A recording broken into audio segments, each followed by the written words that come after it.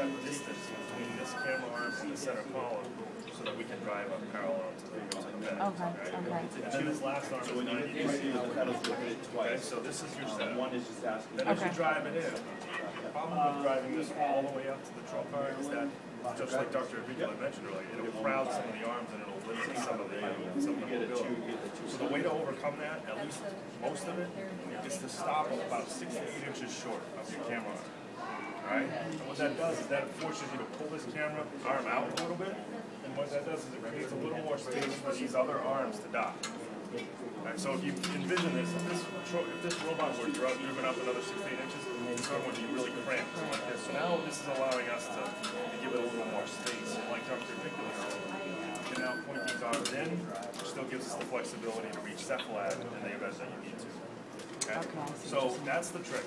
You only need to focus on your camera arm. These arms just should be up and out of the way. Set it.